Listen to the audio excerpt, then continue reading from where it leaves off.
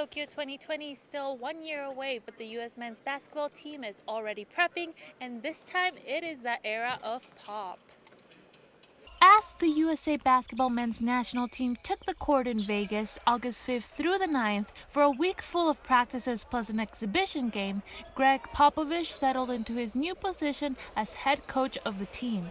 Popovich, who has been the head coach for the San Antonio Spurs since 1996, is now the successor of Coach K, who had been the longtime head coach of the USA men's national team.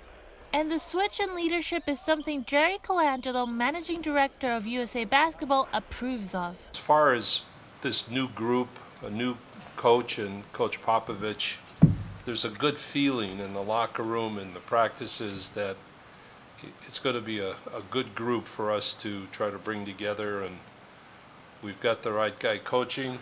The USA Basketball men's national team is gearing up for the 2019 FIBA World Cup in China starting August 31st.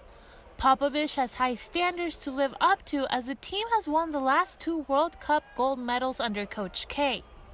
This could prove to be a bit challenging, seeing as how besides a new head coach, the team is also made up of new faces after many of the veteran players that you would normally see, such as James Harden and Anthony Davis, decided to drop out of competing in this year's FIBA World Cup. Despite these changes, Coach Pop is optimistic. We have a lot of respect for all the teams that we're going to play, and a lot of them have played us tough in the past. We've come out on top, but a lot of good teams, and most of them have even more pro players than they did 3 years ago, as far as NBA players anyway. So we know what's ahead of us, but having people who are mature enough and care enough is really important. We've got a whole group of those kind of guys. It will be interesting to see what this new era of USA basketball, the Pop era, will bring. For the Rebel Report, I'm Lupita Negrete.